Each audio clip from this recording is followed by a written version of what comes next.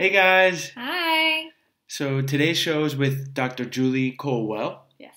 and we talked about your relationship and if it's worth saving. And a lot of valuable stuff in there because if you're in a toxic and unhealthy relationship, You will want to cry. like our daughter, I know. you will want to cry and get a teapot.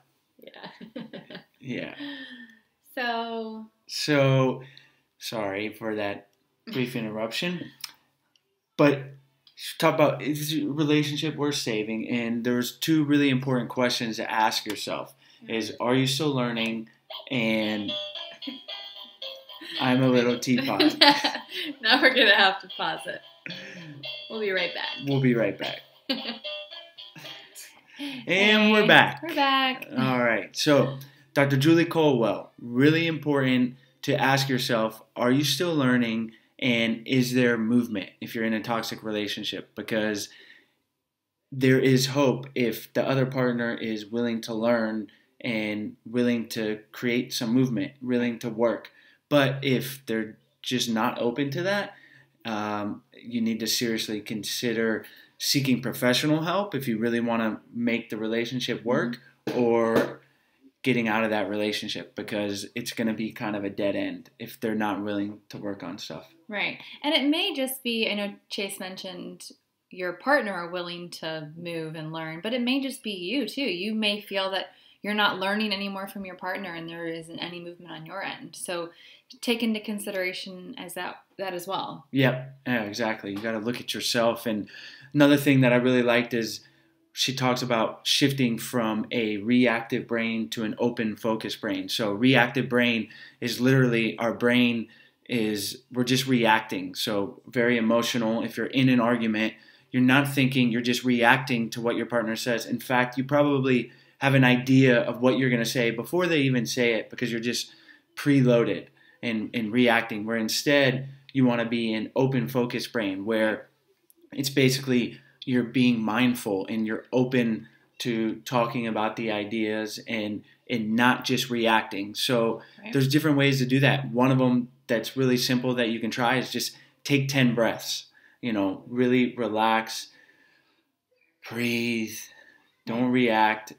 She says... It's easier said than done. Easier said than done, but I really like, she said, humans were basically threatened animals that can talk.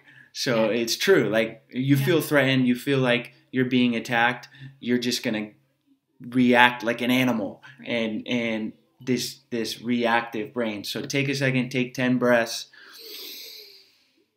Oh, that felt good. Just that right there. And relax and react in a more mindful manner. So, yeah.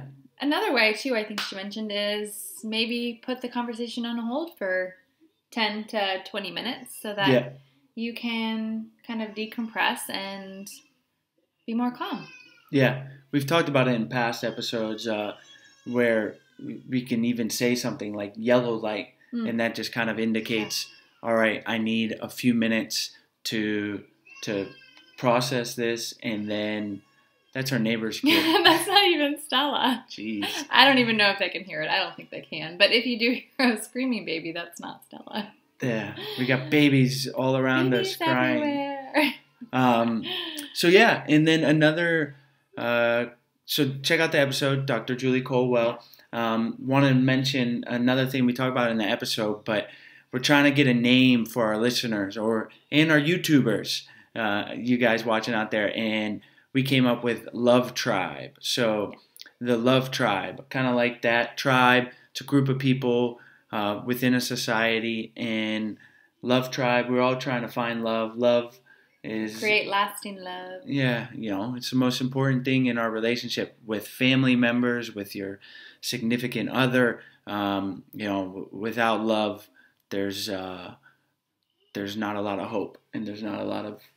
I would sing a song right now, but I'm not going to. What song is that? All You Need Is Love.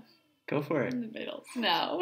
I'll save your ears. Sarah was in a band. I was not in a band. She was a lead singer in a band. I was not in a band. She denies it. I don't know where he gets this from. She's got a great voice. Maybe one day you'll get to hear it. She doesn't really sing to me. Sometimes it's Stella. So yeah. All right, Love Tribers. Or what would be the plural? Love Tribe. I think. All right, Love Tribe. Yeah. Yeah. So leave us a comment. Let us know if you like the shows. If you like the Love Tribe, I kind of like it. I like it too. And as always, you can support us on patreon.com/I Do Podcasts, Amazon.com, and then also on audibletrial.com/I Do Podcasts. All the links are below in the show description here. And thanks for watching. Yeah. Thanks for listening. Give us your feedback. Let us know what you think about the shows, if there's any topics you'd like to see us cover. And peace out, Love Tribe. Bye.